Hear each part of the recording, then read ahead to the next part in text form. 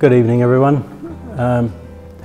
As you've heard, I've been visiting communities for many years all over the country and all sorts of events.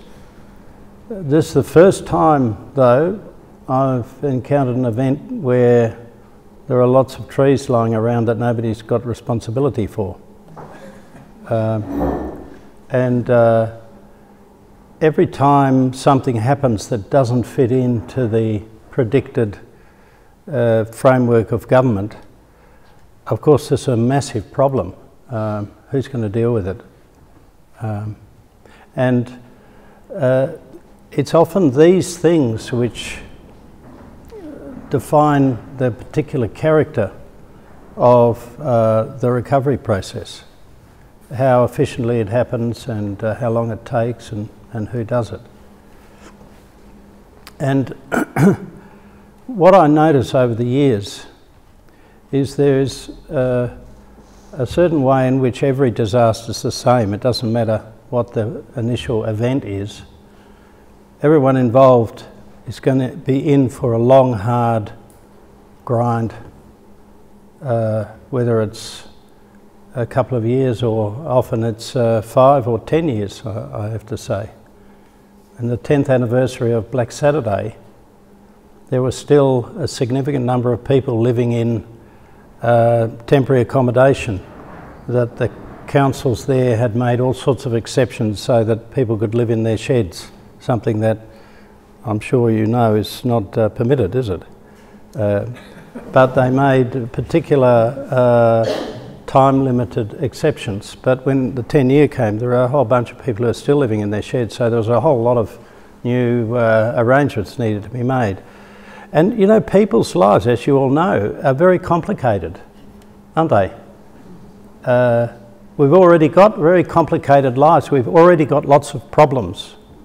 And then you throw all these trees on top of it. So you get, you know, just unimaginable complexities. It's the complexity of the human situation encountering the natural disaster, encountering the government arrangements. So that's got a particular character which is unique for each disaster, but the basic situation is the same. It doesn't matter what it is. And I'm going to speak in a minute about the impact on ourselves, the stress response and the experiences we have that we have to work through. But what I've learned over the years is the really important time is not what happened back there in, was it June or July? June. It's what's going to happen for the next 6 months and then maybe the next year. That's the crucial time. Let me give you a very simple story. When I worked in the Ash Wednesday fires, I was part of a children's hospital team working with families in the Macedon area. And there was a particular family that had a couple of kids, and they sought our help for their kids had anxieties, as you'd expect. And we had a couple of sessions and everything was all right. 5 years later, the father of this family looked me up in the phone book. Remember when we used to have phone books? And he made an appointment and came to see me. And what he described was the following. He'd built this house himself out of mud bricks. He had a few acres with horses and lovely lifestyle. It all burned to the ground. He just managed to get out. His wife was having dinner with her friends and wasn't home, but he just managed to get the kids and get out. Nothing else. He comes back a few days later and he's sifting through the ruins, and his neighbour comes across and says, "Yeah, I'm so sorry, I lost my house too. What are you going to do?" And he said, "Well, I'm going to rebuild it, of course. What else can I do?" And so his neighbour says, "I'll help you." He said, "Thanks." So for the next 6 months, the two of them spent every waking minute that they weren't at their jobs earning their living up on the block rebuilding. And at 6 months he got it to lock-up stage, and so they all moved in. And his neighbour comes across and says, "It's fantastic, you're in, isn't that wonderful?" And he says, "Yes, thanks so much for all your help." And the neighbour says, "I'm going to start mine now."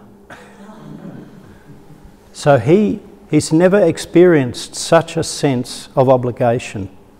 So for the next 6 months, he helps the neighbour. So that's 1 year gone, isn't it? 2 years later, they're divorced, they've sold everything, and he's living in a flat near the Essendon airport seeing his kids every second weekend. And when he comes to my rooms, he says, "I don't understand what happened. I thought we had a good marriage, but I've lost everything."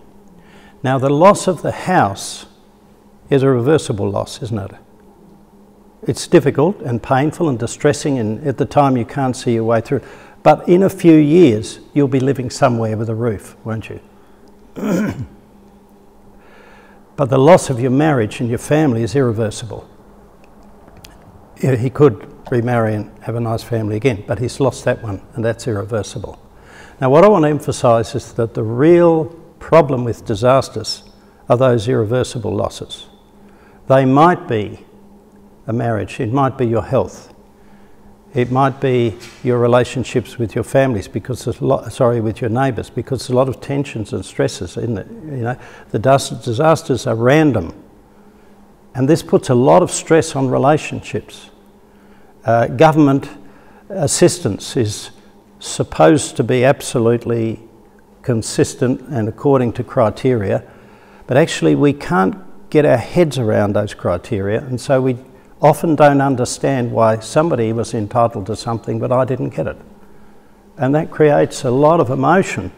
And if we're on a good day and very calm and rational, we can process that, but we're not. And so we're angry and upset, and we say things, maybe not directly, but in the rumour mill. Do you have one of those up here? And it gets back, and they're deeply offended and hurt, and long-term relationships break down. Because the differences of impact of the disaster and the government arrangements and so on are arbitrary in terms of the relationships. So they arbitrarily cut across friendships and other relationships, and fracture, if we're not careful, fracture the community. I call them cleavage planes. I noticed those already in Macedon, and then saw them in one event after another. And I remembered from my high school natural science, you know, that diamonds are very hard, aren't they? But there's a certain plane in the crystal structure where the molecular bonds are weak, and if you hit it there, you can split it, you can cut diamonds following those planes. Well, the cleavage planes in the community will be, there could be pre-existing cleavage planes. You might have people up here that barrack for Collingwood, for example, and there'll be a cleavage plane between them and the other members of the community. But there'll be cleavage planes according to the circumstances. Who was here and who wasn't? Who's insured and who's not? Who has had physical damage and who on their houses and who hasn't? You know, it could be anything. And what we see is that as time goes by, if we're not very careful to actually remember we're all in this together and we all need each other, then this fracturing starts to take place. Theoretically it's unnecessary, but it always happens. And so I think it's most important to have a way of getting together and getting beyond that and helping each other.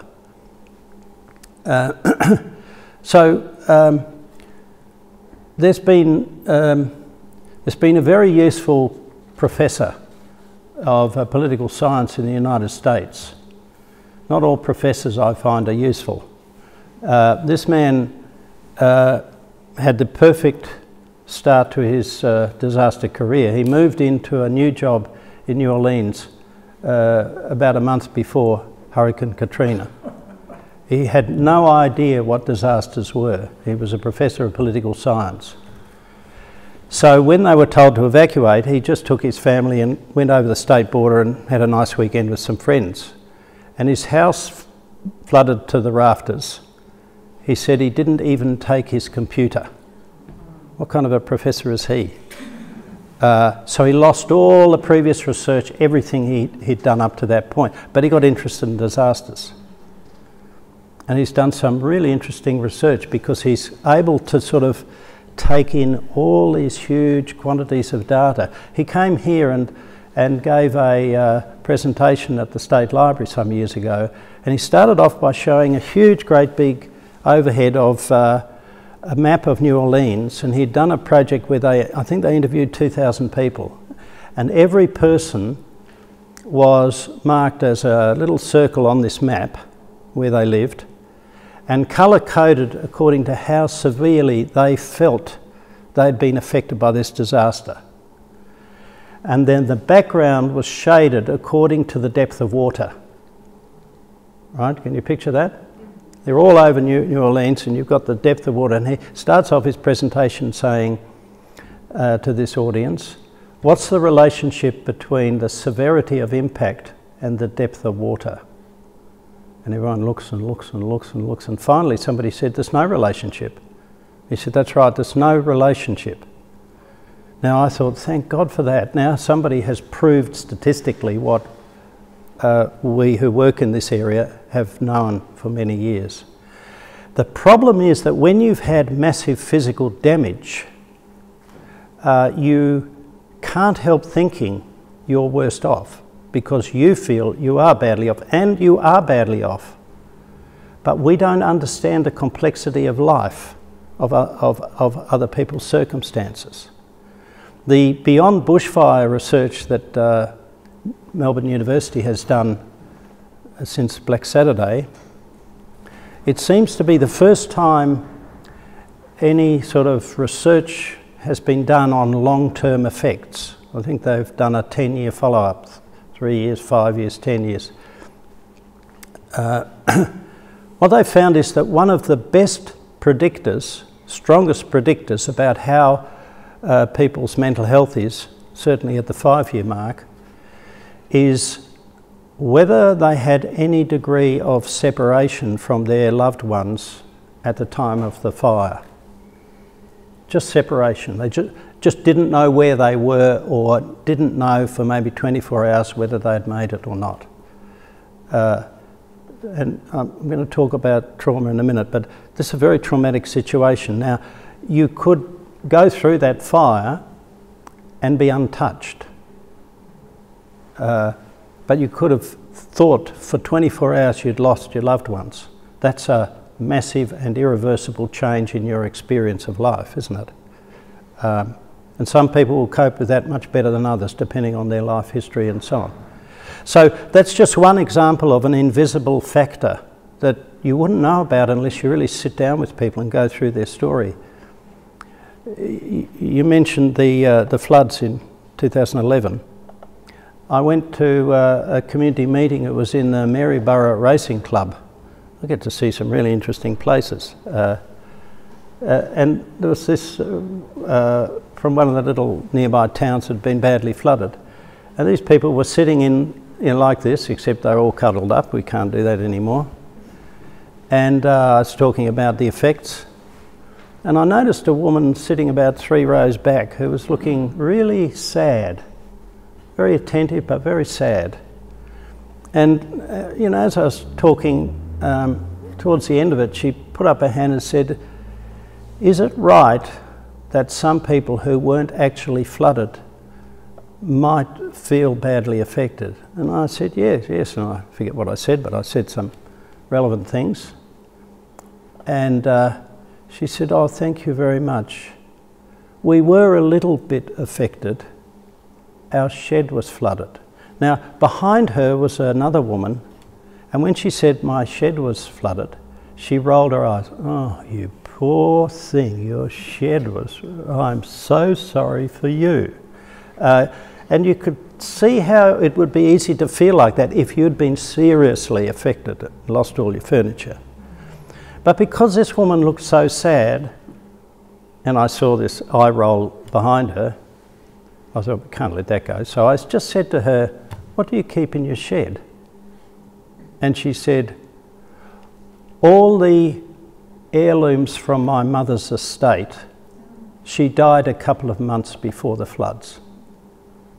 So, you see, she's lost history and identity, hasn't she? That's irreplaceable. Now, the eye-rolling lady might have lost some beautiful furniture that could be well insured. She just orders another lot. After a lot of palaver, of course. But can you see what I mean? Now, she's very upset because she's lost a lot of stuff. But this other lady has lost something that can't be replaced. So these are just little examples. Now, what I want to emphasise is that I think there are three problems with disasters. The first one is trauma, which is the bad experience we have on the day, which can reverberate for a very long time. The second one is loss, what we've lost, including the loss of your environment. I actually live in the Yarra Valley, and where I live, just outside Yarra Glen, was completely surrounded by fire. I could stand on the hill at the back of my place and I could watch the spot fires starting about 5 or 6 kilometres on the other side of town, and I could see it coming down over the Christmas hills, and it got completely dark at 5 o'clock, completely dark, like midnight, for about half an hour. And the closer it gets, the less idea you have. Now, I've heard a couple of descriptions. I've done some work with the people in the Dandenongs in Kalorama. I've had a few descriptions of what it was like on that night, and I bet you had a lot of darkness then too. That actual quality of the impact is quite different according to the physical circumstances. But it's taken about I would say 6 to 8 years for the physical impact on the surrounding hills, so that every time you come out the door you don't see this bushland that was so beautiful before, which is just sticks and jagged outlines and so on. It's sort of coming back quite nicely now.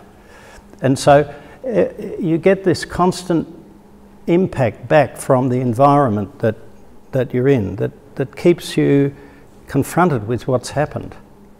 And so there's a loss involved in that. And we have all the other losses. And I want to come to loss again in a minute, but the third one is the effect that's taken me the longest really to understand, and that is disruption, the disruption to our lives. And I just want to speak about each of these three, because we can, if we understand these three, we can help ourselves and each other.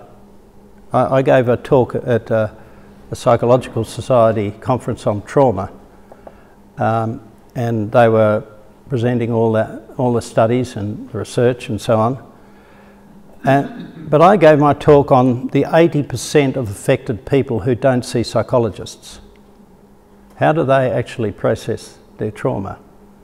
Well, they process it by meeting and talking together, because no one outside the area understands, do they? You find that?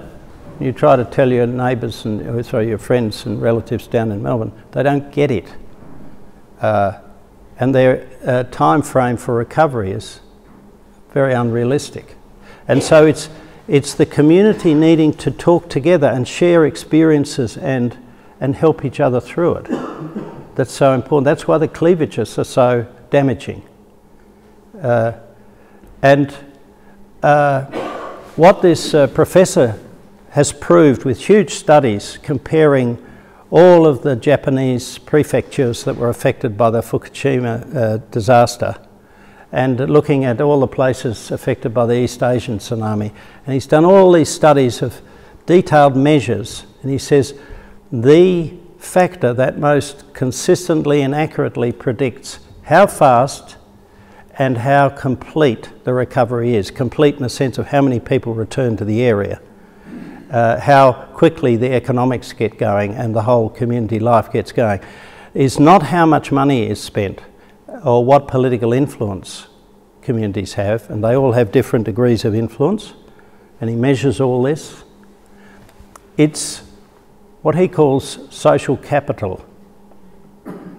Now, capital is having lots of money in the bank sitting there waiting so that when a tree falls on your house, you just take some and you pay for it to be fixed. That's capital, isn't it? Or you want to buy a new car, you just do it.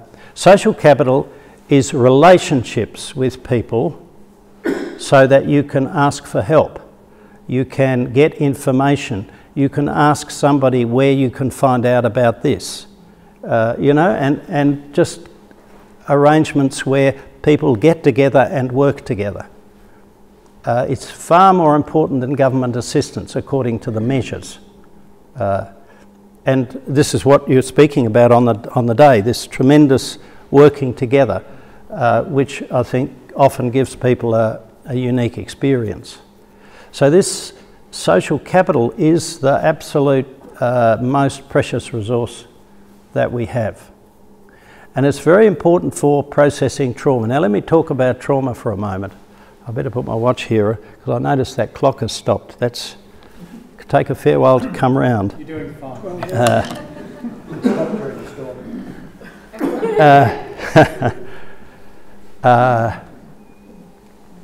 So the word trauma means wound or damage or injury in Greek. So trauma medicine is the medical care of people who've been run over by a bus, as opposed to having a heart attack or an attack of diabetes or something like that. Externally caused injuries. So for me, a psychological trauma is an experience that's so intense is it damages my ability to come to terms with it, so that it appears to be reactivated and all the emotions come back every time the wind blows. Or any other sensory experience associated with it. We go into this, we call it a state of heightened arousal, adrenaline, anxiety, running around doing things. And that means we have an experience that psychologists call intrusive re-experiencing as opposed to memory. Memory would be, wow, that's windy. Oh, yeah, that reminds me of that storm we had back in June. Oh yeah, reminds me, it's the same sort of whistling sound. That's memory because you're remembering something in the past. The traumatic re-experiencing is, oh my God, is something going to fall on us now? I'm getting out of here because I just don't feel safe, right? And I'm actually re-experiencing what it was like at the time, and I'm very disturbed now. Now, that means you open up the injury, don't you? You go back there. You feel the same feelings again. You know, remember when you were young and you sprained your ankle in netball or football or something, and then you keep spraining it? You keep spraining it and you get these chronic injuries because you didn't do what your mother said and stay home. Is that different to a panic attack? Yeah, because the panic attack is an episode of anxiety that doesn't have to be connected to anything, right? We can have panic, just feel very anxious and not know where it's coming from. The anxiety will be part of the traumatic re-experiencing, but that'll be tied to something that links us to the experience and we start to experience it again. So now there's a very interesting thing that people who go through traumas don't feel safe again in particular kinds of circumstances. So when we ask what is injured, what's damaged, it's the ability to take experiences, digest them, and put them away into memory, which also includes learning from them. When people have post-traumatic stress, they don't learn from the experience, they just keep going through it. Now, when this happens, we've got to identify the damage. Now, the damage is to the assumptions we have about the world, ourselves, other people, nature, the assumptions. Now, assumptions, we don't know what our assumptions are because they're assumed. The assumptions are built up by the repeated experiences of everything being the same every day, and so you don't need to pay any attention to it. And we now know that those habits and assumptions are processed in a very deep part of the brain automatically without any attention. Right, so our assumptions are that we live in a nice, safe environment, and in fact, we don't even have that much problem with bushfires up here, do you? Yet. Hopefully not this year. Yeah. Right, so your assumptions are built up on everyday experience. Now, I can illustrate this with a woman I worked with who was going to cross the road at a pedestrian crossing to have lunch with her father in a shopping centre. And when the lights changed for the traffic to go, somebody on the other side of the road took off at great speed, did a right angle turn across the traffic and rammed into the traffic light she was standing next to, which fell on her neck. And luckily, the local GP was standing beside her waiting to go across and get his lunch. And so when she came to, he had his hands clamped tightly around her neck and said, "Don't move." And as a result, she's not a quadriplegic. She's recovered very well. But she could well have been. Now, can you imagine that this woman, for a long time regarded as absolutely irresponsible and dangerous to walk down the footpath of a 4-lane suburban road with her kids? Why would you put your kids at such danger? And there would be other people who would say, that's a perfectly safe thing to do, I wouldn't even think about it. Because this car behaved in a completely unpredicted way. Now, I'd done some work with this lady before, and she happens to be a psychologist. Some of you will say, well, that probably explains everything, but you know, we knew each other pretty well, and I said, what you really need to do is you need to take a deck chair out on the main road in front of my rooms and sit there for a whole day watching the traffic go past.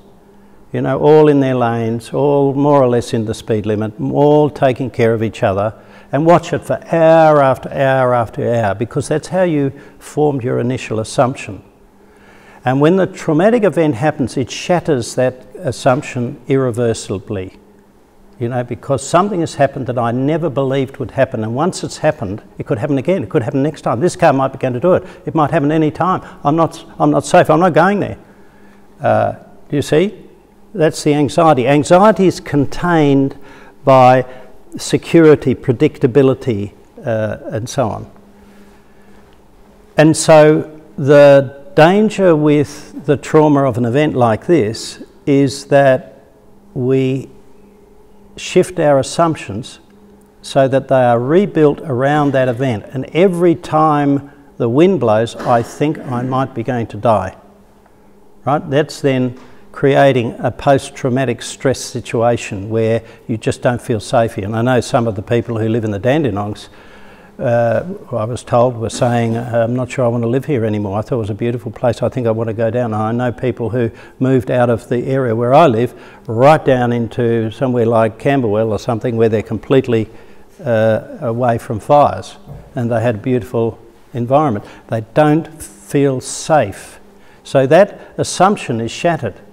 Now, what we have to do is we have to learn to actually rebuild our assumptions. How do we rebuild the assumptions? In the same way in which they are built up in the first place, by the repeated experiences of things being the way they are, unless we have too much climate change. But can you see that therefore it's absolutely inevitable that you have to be ready to work through a few windy winters before you get this one into perspective.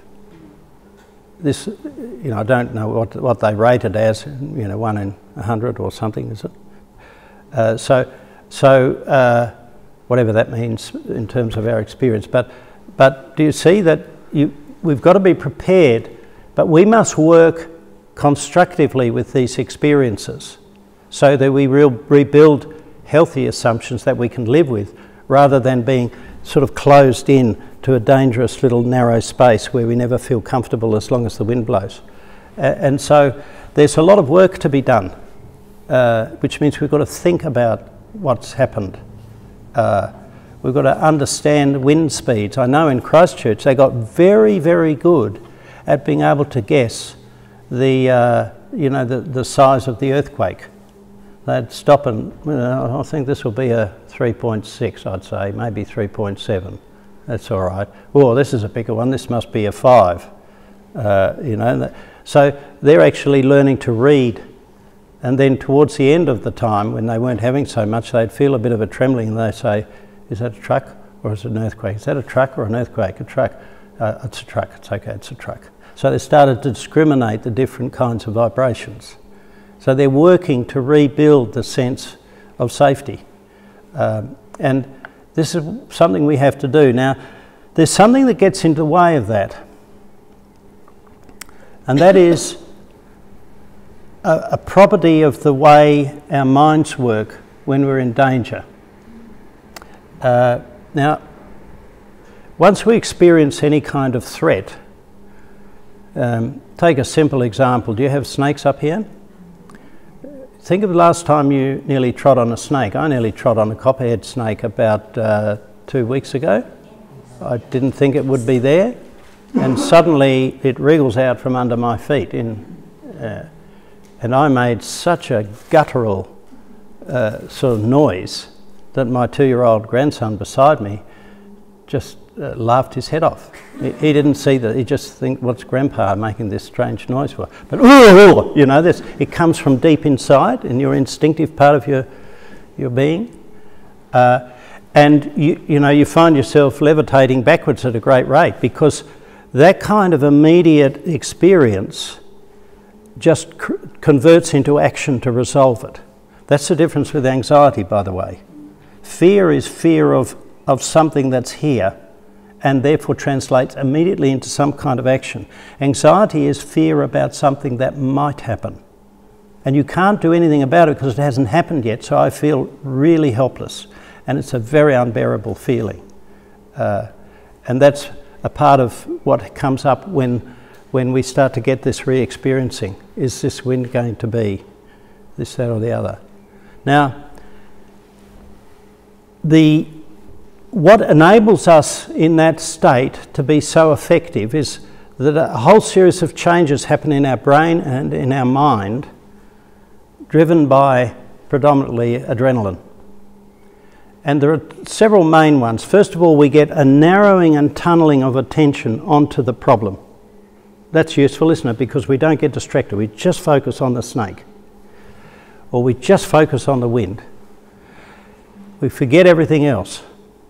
And what also happens is we shut down our own emotions, by and large, so that we translate into action. And people say they didn't have any feelings at the time. They were in a very heightened state, but they're just doing things. The reactions come afterwards. If you've ever been in a near miss in the car, for instance, you'd think you'd be frightened, but you haven't got time to be frightened.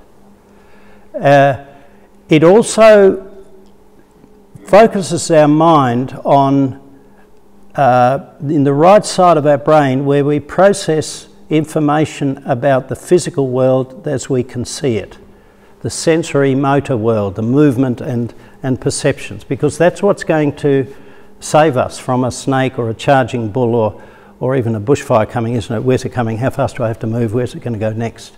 It's all about that. So actually we come really focused down on the pure physical environment. And the other thing it does is it makes us egocentric, right? Because survival is about my survival. Now, if I've got people with me and I'm a reasonably civilised human being, I'll probably help them too. But the research shows that people do much the same, most people do much the same, whether it's their nearest and dearest or someone they've never seen before. If there's a physical opportunity to help them, they help them. So that we like to, and we've all been confused by Hollywood movies, where the hero and the heroine, and all that sort of stuff, and the hero runs towards the heroine against all the crowds that are running away and all that sort of stuff. That's not actually what real behaviour's like. It's predominantly, being a hero comes down to having a physical opportunity. Not everyone will do it, but most people will do it if they can. They'll help each other, just because they're another human being. And in that moment, you're in a very sort of focused state of mind, down to the bare bones of human existence. It's a really profound experience. And what happens then is you actually end up not having a clear sense of the whole unfolding of the event, but you get what the psychologists call flashbulb memories, those flashes. You would know that from having some near miss in the car, and as you sort of get through it and you go to bed that night, you just have these flashes. Because we now know we don't have the processing power in that state to put everything together. So we end up with fragments. And the fragments will be the most dangerous moments, won't they? Because they're going to be most strongly imprinted in our minds. So can you see that if you just sit with those fragments, you set up loops of post-traumatic intrusive re-experiencing? Can you see how that follows? Which is why it's terribly important for people like Red Cross to come and see people afterwards and help them just settle down and start putting it all together. But we won't put it all together in the early stages because we just can't remember it all. But it comes back, doesn't it? Now, what I've noticed is that people who don't have a lot of other problems, some people will be very traumatised straight away and really need some help. I was actually talking to a couple of counsellors from an agency that deals with traumatised people, and one of the counsellors talked about a young woman who'd had a very traumatic experience, and she'd had it about 10 days before, and she was really struggling, and she came straight. The other one, the person had a very traumatic and tragic experience, and he was an older person, and he hadn't come for some months. And when he did come, his priority was, how does he look after his family? And he doesn't want to address his trauma because he's got more important things to do. Now, this is a really important principle, because if we can, we put our trauma aside and deal with more important things, like talking to the insurance company of, clearing the debris and doing all the things that enable us to reactivate our lives because of the chaos. And we might have family members to look after or neighbours to look after, and so on. So healthy people have a capacity to put a certain amount of trauma aside without doing anything to it. So it's just put aside. And then what happens? Now, it's highly loaded traumatic experience. Maybe people thought they might be going to die. I've certainly heard stories of and spoken to people from the Dandenongs and heard stories up here that sound to me like if I was in that situation, I'd be thinking that maybe I'm not going to make it. These are really important experiences, but you've got so much to do afterwards, you've just got to put it aside. And it's part of our self-respect to get control, put our emotions aside and deal with things. So what you get then is people's trauma coming up for processing at all sorts of different times. What the Beyond Bushfires people have shown, something that we've known for a long time, is there's a sort of a graph where the the number of people wanting support from counsellors and other people goes like this.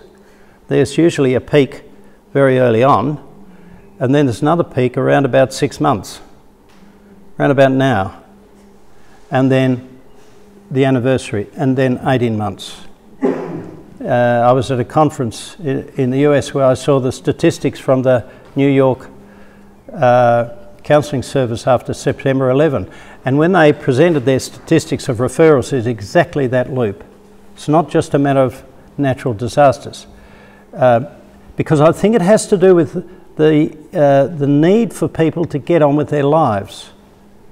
If we can't get on with our lives, the whole thing becomes dysfunctional, doesn't it? Things just don't work. So it's a very big priority for us. And in order to do that, we put aside our experience. Now, because I was giving this presentation to the psychologists, because I basically want them to get out of their offices and mingle with community members and have informal chats with them. And they'll be able to do a lot of work that they won't get to do otherwise. And of course, the people will have to make appointments as well. But what I communicated to them was a huge study that was done in the US. Across the whole US, they sampled all sorts of people who had had traumas, all sorts of different traumas. And they found that the average time after the trauma that people actually went and sought help was 12 years. Right? Terrible traumatic events. Now we know that that's, I remember a woman who worked with US veterans came out a few years ago, had lunch with her, with other people, and she said they'd done a big study, and the average time that discharged military personnel come forward and ask for help from their trauma is 10 years. What's everyone doing during this time when they've had horrible experiences? They shut it down. That takes energy, takes emotional energy. We all know what it's like to carry a worry around, don't we? And you're more likely to be short-tempered and irritable because you've got things on your mind. You can't concentrate so well. You don't enjoy stuff as much. You feel tired. I've just come back from Corryong and Malakuta in the last couple of weeks. People are feeling like that because COVID has cut across their processing. Now, when they look at this curve, they find that yes, the curve is there if you look at the whole population, but if you look at who's doing what, you'll find that each curve involves different people. If you just have the number of referrals, that means I need it straight away, you need it in 6 months, you need it in 12 months, you need it in 18 months, because our circumstances are all different. There'll be people who we know from bushfires aren't ready to process their trauma until they've moved into their new house. They've got everything settled, and then everyone thinks, oh, you lucky person, I wish I had a new house. You're over it, but they're not over it. This is when they start to grieve for what they've lost and have their trauma waking them up at night with fear. And so I think it's important to remember this and to realise that we need to be patient with each other, that people will have their trauma come up at all sorts of different times, quite unexpectedly, or maybe something trivial, you know, maybe you have a little bit of a fright in the car or something, and suddenly it brings back the issue of survival. Now, I want to say a couple of things about how we can work with this, because when people tell the story, if you listen to them spontaneously, they will tell the story up until the most dangerous moment, and then they'll break the narrative sequence, the story unfolding. I can give an example of this. I kept being told when I first went down to Malakuta about this young man who had got all the gear, and he went out behind his house to protect the house as the fire came out of the bush, and they had a fire break. And what I kept being told was that when the fire came out, it was so huge that he realised there was absolutely nothing he could do, and he thought he was going to be killed. And they said to me, "You should see him." I never saw him, but you know, they said he was very traumatised because he thought he was going to die. Now, what are you wondering about? They didn't tell me he was dead, was he? Otherwise they wouldn't know what he thought. He's alive. Are you wondering how come he lived when he thought he was going to die? Well, that's what we should wonder, you see, because he lived. Now, all we know is the traumatic bit of the experience when he thought he was going to die. And that's what we will find people will tell us when they talk to us about their experience on the night. Because that's the most dramatic. That's imprinted in the trauma part of our brain, if you like. And the thing we have to understand is that now, once you've got that and you keep telling that bit of the story, and usually they break out of the story and go into the emotions. And I bet if I talked to him, he would say something like, "I've never seen anything like it. I didn't believe there were fires could be so big. I thought I was going to die." And then he'd probably say, "Delp should have done more burning off. It's this person's, and the CFA should have come, and I don't know what they're doing." And all of his traumatic emotion would convert into anger and frustration about somebody should have stopped this from happening.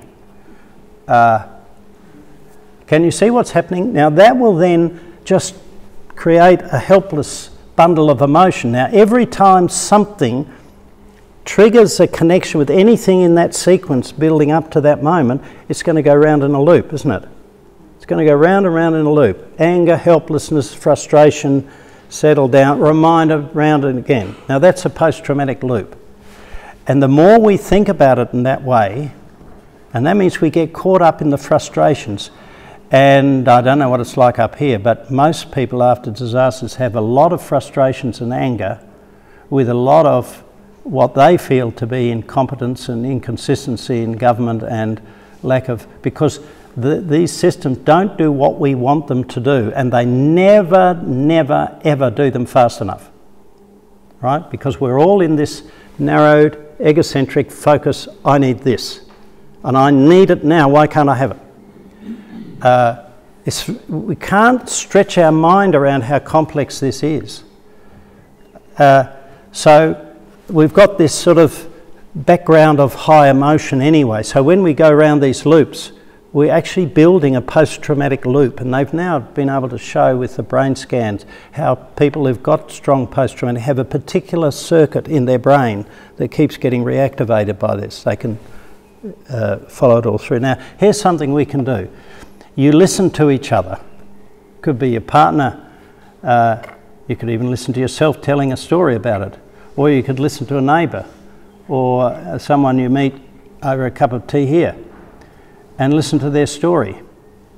Now, here's what you can do is when they get to the point of greatest danger, just see where they go. There'll often be a pause where they look at you and they invite some empathy and understanding. By all means, give it.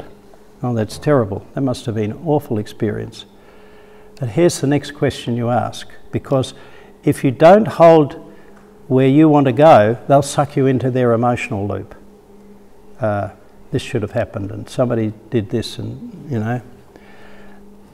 What you have to simply say is, what happened next? That's all. What happened next? So if I was talking to this young firefighter, he said, when he describes the most disturbing bit and says, "I thought I was going to die," and I'm thinking he's standing here, he must have survived somehow, so I want to find out. Because it's not in his memory loop, is it? So every time he remembers this, he's not going to remember how he survived, he's only going to remember how he nearly died. So therefore he's going to behave as though he died. Not quite, but nearly, right? So if I ask him what happened next, don't ask him how he feels. That'll take him back into the loop. He feels very upset that a horrible thing happened. But if you ask him what happened next, he'll have to tell you, won't he? And what you'll see is that often people suddenly, you've asked them an unexpected question, and you can see they sort of look And you can see they've got to go somewhere else in their mind to a different memory system, which is a memory system for reassuring information as opposed to threatening information. They go into different memory systems. The scientists are gradually working this out, but you can actually see it. They look and they say, oh, well, I put the hose over me, or I ran around the building, or I did this. I realised that I couldn't fight the fire, and so I thought I've got to get out of here. And you could say to them, that was a good judgment. What made you so clear that this is what you should have done? I can give you another short example.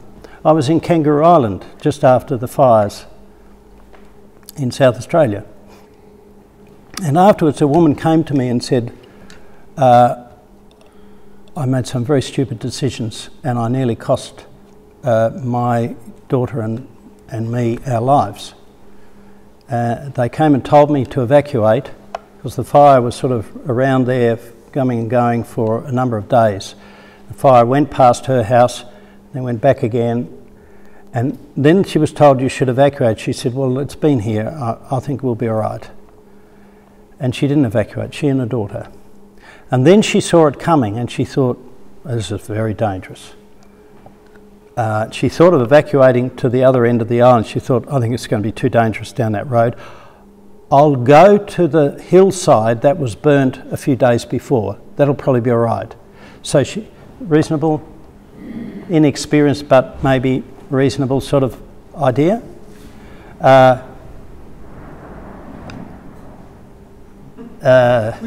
Yeah, I know. I'm listening to it, looking at the faces.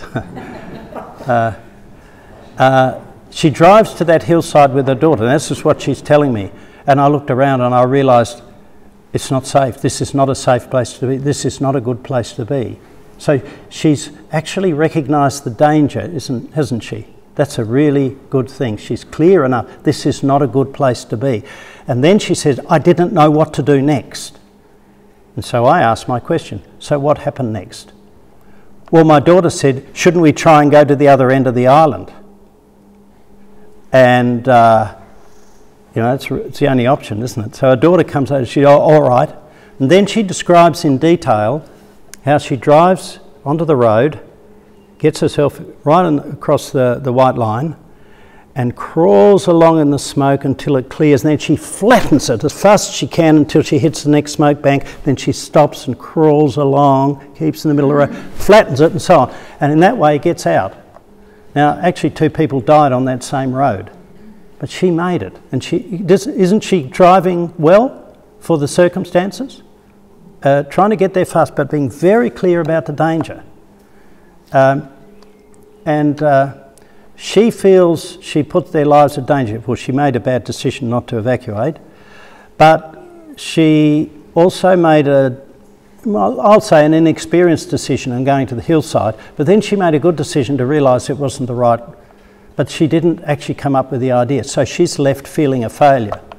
And I said to her, what would have happened if your daughter hadn't suggested that? What do you reckon would have happened? She probably would have gone anyway. It's the only option. She would have come up with it. How long do you think it would have taken you? 10 seconds, it would feel like 10 years, but you know. And so what I was able to show her is that now she's got these fragments, and the fragments she remembers is her helplessness, her bad decisions, and then her sense of helplessness, and then her daughter answers the question, and she has no sense of her own competence, but it's all there inside. If her daughter hadn't said it, they would have worked it out together somehow. Can you see? And so what we now do, and I said, that's what you've got to remember, not those fragments, but that somehow between you and your daughter muddled through and saved yourselves. What more can we ask? I said, I bet on the next fire you'll do a better job, right? Because that'll be experience. Because this is why people are so inexperienced. So this is something you can do with each other. Just try to get the story complete and take it through until people are safe again. That's the unit of memory that we have to hang on to. And if people keep processing that, you'll have to go through it a number of times. to actually put it together. Then I think it's how we gradually put it in the past and are able to say, yeah, I remember we had a horrible storm back in 2021. Now I want to say a couple of words about grief. Grief and loss, whatever we lose. Now, one of the key things about loss is we lose something that is emotionally significant to us, and that is the meaning that things have for us. And that could be the bushland, it could be animals, it could be neighbours, it could be anything. And I think what's really important is to realise that when we do lose something important, it's very hard for us to accept it. And it's that to do with that deep part of us that's based on assumptions and habits, that things are always like this. I always loved this bush. It's gone, and I feel I can't accept it. And anyone who's been through serious grief will know it takes a long time to accept the loss. And once you've accepted the loss, you can start to process it and then think about how can I have my life now in the future, and rebuild the life around the fact that what you lost is not there, but there are a lot of other things there. And this is slow and painful work. But I think one of the things that's really important that comes up, which we're not always clear about, is what psychologists call our sense of identity. Right? If you build a house and you live in a beautiful block and you look at it every day, that bit of nature is a part of you. And we link ourselves. This is, you could say, the Western version of what Indigenous people talk about as being owned by the land. We don't own the land owns us, is what they say. And this sense of identity that they have very much in the foreground. We have it, I think, when people attach themselves to a place, but it's in the background. We don't have a very good language about talking about this. And I think it's very important to think that there will be an irreversible change. And, you know, if you go to places like Macedon and Cockatoo, where Black Saturday devastated, you'll see there's a beautiful environment again. It's probably not the same, but it will be beautiful. And we have to be patient and then understand that we have to actually accept that and ask ourselves, how do we have a creative moment here to rebuild a different environment? And that's something that we go back and forth from in the process. And one of the things that comes up, and it's part of this state of living in a disrupted lifestyle where we get preoccupied with all the immediate problems we have to engage in, that we have to recognise that we need to be aware of hanging on to the important values in our life. What's our life really about? What is important? Because when you're in that highly stressed state, you haven't got space in your mind to think about that. You're on the here and now immediate problems. And so what often happens down the track is if people haven't been stopping and thinking about what does this mean for their lives, their life plan, their community, their sense of self, what's important to them, all of these things are liable to be influenced. If they haven't got an environment where they can think and talk about this, they suddenly get out the other end and they say, I don't know why I'm living here, I don't like it anymore. Where do you want to live? I don't know, it doesn't really matter. And there are some people that come out of disasters with a sort of an aimless loss of focus. And this is what we call identity. Now we can work with this by processing what it means in our informal conversations, listening to each other. Having someone interested makes me find words for vague feelings. This is very important stuff. It's more important for the long-term future than how fast the problem of the trees gets solved. That's about trees. This is about self, relationships, family, community. And I'd just say, if we don't get too deeply into the stress, we do give attention to these things. In the stress state, we can't think of these broad issues. We get focused on the physical here and now.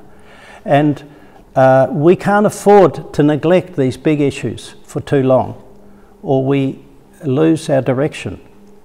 And how do we hang on to it? Well, we have to keep stepping out of the stress, which means we've got to be very clear the real priority is our quality of life and our relationships and our long-term goals, not the damned trees and who should be doing what and things like that. That'll all get gradually sorted out, but it'll take a long time. So how do we actually get out of the stress? A very simple recipe: pleasure and leisure. Don't be ridiculous, you'll say to me. We haven't got time for that sort of nonsense. Don't you realise we've, you know? Now, you can't afford not to, because it's no good fixing your place up and then not enjoying living there, is it? Or being unwell, or being sick, I mean, or having relationship problems and so on. Pleasure means I restore energy because I'm doing something I enjoy, that gives me satisfaction, that makes my life meaningful. Leisure is, I don't have to do anything. Don't be ridiculous, I've got all this work to do. No, you can set aside Sunday afternoon. Well, I won't know what to do with myself. Well, run round the block a couple of times, and then you might, you know, just because you'll tune into yourself if you carve out that leisure time. And if you enjoyed Sunday afternoon, maybe try Saturday afternoon as well, and maybe Wednesday evening. Try to build a routine where you recapture some of this leisure time, because that's where the deeper processing goes on, where our mind can freewheel and sort of bed all this down and let it fade into the past while we hang on to what's really important in our lives. I'll stop with this story. We had a meeting in Kinglake about 4 years after Black Saturday. There was then a lot of community angst and division and stress, and we had this very turbulent meeting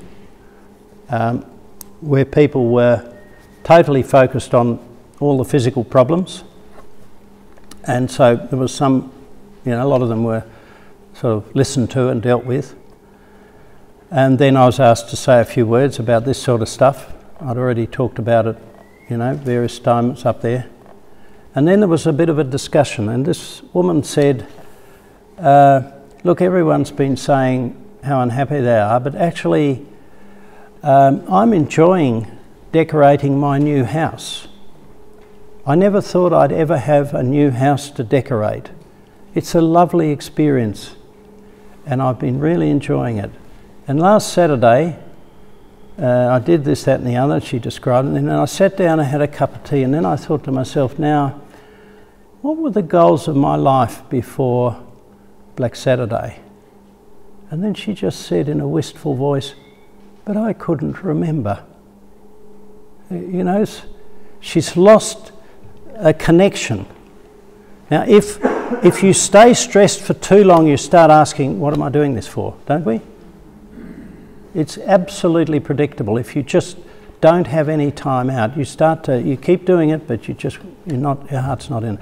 So pleasure and leisure, and that's quality of life. And that's what the man from Macedon didn't do. He thought the priority was to rebuild his house, but it wasn't. It was to look after his marriage and his family in its most challenging year ever. And it wouldn't matter if he'd rebuilt his house over 2 years or 5 years. In 10 years' time, he would have still had a family, wouldn't he? And I think that's the perspective we have to preserve and try and just work out how you can keep living during this very, very frustrating few years. Sorry, I've gone on for a long time here. But I don't know if anyone's got any questions.